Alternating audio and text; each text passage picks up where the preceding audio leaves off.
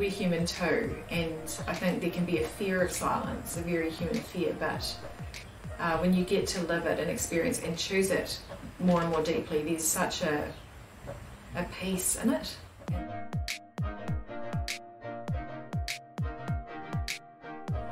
My name is Sister Cushla. I've been here for almost 24 years.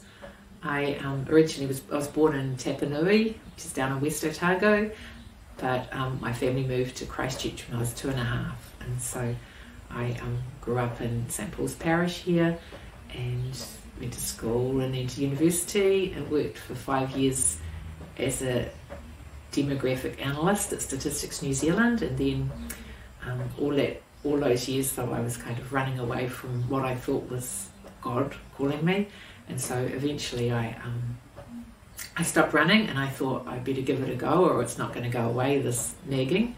So that was nearly a quarter of a century ago, and so I've been here ever since. I'm Sister Catherine of Christ. I have been in the Carmelite monastery for 8.5 years. I made my final vows 3 years ago, 2019. And before coming to Carmel, I had spent 8 years in the States doing kind of mission work and discerning a call to belong to God, but it became clearer that it was meant to be Carmel further down the track. So that's how I kind of came in this direction, but back home to New Zealand. And you both mentioned, you felt drawn to Carmel when it came down to it. What attracted you here as opposed to other orders? I think God calls to a specific order, and there was in me an attraction and a kind of a repulsion, because I did a school project when I was 16, 17 on the Carmelites, and there was always, over those years, there was something that attracted me, this being with God, I think. But then also there's something, because I wanted to marry and have a family, and I thought I could never be happy without that. So I think it's that attraction to what God wants, and you kind of, I think you realise that ultimately He wants your happiness, and that this, where He's calling you, you will find that. Yeah, for me it was kind of out of the blue actually, coming to Carmel, because I had been discerning a call of belonging to God, and I tried with a different order, and I hadn't made my final commitment with them. But yes, it kind of came out of left field, that a priest, when I was talking to him kind of about my struggles and what I was going through at that time, he said, "Did you ever discern a call to contemplative life?" And I said, "Well, no, but no, I would, it was so out of the blue." But that planted the seed, and more things of my own desires. It was definitely God calling, but it also, I began to see that it aligned more with who I was and how God had kind of made me, and the journey that I've been on had been preparing me for contemplative life, and that was a better fit. Although of course it was a step of faith, because you can't say it's definitely what you're supposed to be doing before you've even been there. But yeah, I mean, when I was young I read Saint Teresa of Lisieux. I loved her. So there's always that love for Carmel, but not any real great knowledge of the Carmelite life. And yeah, the Lord sort of had it that He prepared me in many ways for here without me knowing what He was doing until the time came. What is a day in the life in Carmel like? We get up at 5:30, and then throughout the day we keep coming back to our part of the chapel, which is called the choir, for to recite the Divine Office. Then so we begin at 6, and then we have an hour of silent prayer, which is really about intimate conversation with God. And then we have our breakfast, do some work maybe. There's cattle to feed sometimes, there's altar breads to prepare, older sisters to look after, and then we come together for another hour of another time of the Divine Office, and then Mass. Then after that we go to our work, and then we come together for another time of the Divine Office, then have our midday meal, then our first time of recreation, which doesn't mean we play football or anything. We come together and we talk, because most of our days are spent in silence. And so then after that we have some quiet time, to do work, then some spiritual reading time, and then again the divine office, then work, then the divine office, then another hour of silent prayer, then evening meal and recreation, then more of the divine office, and then back to our rooms for the night. So it's very balanced, because you have times of prayer, most time of silence, time together, manual work, and also study. And so it's got a good balance, I think, and a good rhythm. Mm-hmm. This is very different to the world out here. Yes. Yes, and you live not completely apart from it, but you live an enclosed life. Was there anything you struggled with when you first entered? I mean, probably still now, but A couple of weeks after I'd entered, it really hit me that I was only going to see my mother for 1 hour a month for the rest of her life. And then I realised that my nieces and nephews were going to grow up without me being present with them. And so I had a bit of day of homesickness at that stage. And so, but then after that was gone. But I suppose the struggles is you have to, living with others, you actually come to see yourself and all your wounds, all your anything that's gone on in your background actually comes to the surface with the silence and the solitude and the relationships and community. So actually having to struggle through to realise that any problems, they're actually about you and not about the person out there who may be triggering them. So I think that's been a struggle over the years, but it actually, as you grow, you realise that every lifestyle is going to have its moments and we kind of live it quite intensely. So I remember Mara's brother saying that what you go through in Carmel in your early years is similar to what your brothers and sisters who are living in the world will go through at midlife, sort of, because you're brought kind of into a glass house and the heat is on and you have to deal with all your wounds and give them to the Lord and trust that He's actually going to fix them if He wants them fixed, or some of them He might leave with you till your last breath, but everything so that you completely trust in Him.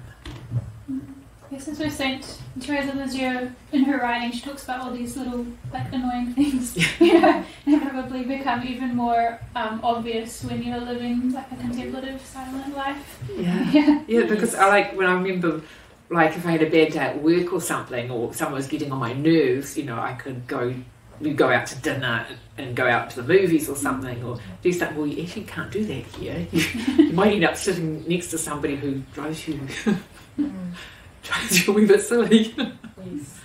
And with time, and especially with the silence, you see things in a different light, and you see your own part in what you're struggling with others, if it's something to do with another person. So it's very purifying. Or at least it feels purifying. Let's hope it is. Yeah. Do you have a favourite Carmelite saint? We might have already mentioned one, but yeah. So I mentioned earlier, I'm a convert, and a big part of my pre-conversion time was reading the lives of the saints. That's all I read, and one of my favourites was Saint Teresa of Lisieux. And I think I did read her book, her autobiography then, but I read more books about her, and I think I've sort of grown over the years in my understanding of her spirituality and her message from what people have written about her to what she herself wrote. Going deeper into just sitting with it and praying with it and growing with it, especially now that I'm a Carmelite myself. Going back to her writings, I mean, sometimes for a while there I was reading her autobiography every year, and each year getting something else out of it. So, but now I love all the Carmelite saints pretty much, If I listed them, it'd be most of them. I love, the Carmelite spirituality. My favourite one is St. Teresa Benedicta of the Cross, Edith Stein, and I think she had a big role in my coming to Carmel, because, as I mentioned, that I came to visit and do an interview with the sisters when I was 16 or 17, and they gave me these pamphlets and I took them home, and she was on the front of one of these pamphlets looking at me for several years after that, and I kind of, it was as if she was looking at me and saying, what are you doing, where are you? And so she said, I love your writings, a lot of them go over my head. She was a philosopher, but yeah, just she had the same experiences that I had. You know, she went to university, she sat exams, she did a lot better than I did. She had to go to job interviews and things, and so I really felt akin to her. And so I'm sure she's, you know, when I have any struggles or something, I kind of do a dialogue, writing down a dialogue between her and me, and always the clarity comes because she's so, yeah. And I think sometimes saints have a role in your own life and your struggles. So I think she's definitely had that for me, and it's ongoing. And what is something that you really enjoy about Carmel? Lots of things. No, you wouldn't still be there. So. Yeah, exactly. Yeah. I've noticed much more so because I was elected prioress 2 months ago, was it? And just more so, there's so much being coming at you from every angle, and just those 2 hours of silent prayer to just kneel down or sit down and just be with the Lord for those times. And I think when there's so many other things going on, it heightens that experience, and I just, that's wonderful. And if I had to miss them, like I had to go to the emergency department recently, and you know, miss that hour of silent prayer, and you miss it, you know. Yeah, I love the time of silent prayer. Yeah, just in the silence in general of our life. And I mean, we're human and we can fall, we can kind of go off track and fill that silence with other things. But when you're drawn back to it, and that tends to be, you know, with more purification and going deeper, it's a richness that's so free. It's free. And you know, I often feel compassion for, you know, with so many people today that are addicted to their screens, and there's an enslavement there. And you know, we're human too, and I think there can be a fear of silence, a very human fear, but when you get to live it and experience and choose it more and more deeply, there's such a peace in it, and an encounter with God that it's very, you can't buy it. It is free, but there's got to be that choice of being empty, basically, not filling that space or that time with something, but it's just silent, you know. I thought you said you're human too. Yes. I think one time I was running a retreat and a young person, I told them about the Carmelites, and they were like, are they robots? I just couldn't understand how people could choose to live this kind of life. And so my final question for you is, why would you choose to live this way, I guess? Like what, if you had to kind of explain it, why? I think you'd only do it as a response to a call, but then then it becomes so joyful. I think because all those other things that society tells us are so important, when they're kind of stripped away, you realise that you don't actually miss them, because you're actually living quite a real, sometimes a raw life, and quite a real life, because the relationships are very real. You can't wear masks, or I mean, you have to sometimes with COVID, but you have to take your masks off and be very real with others. So, yeah. But I think having little, it just makes you appreciate more what you've got. Mm-hmm.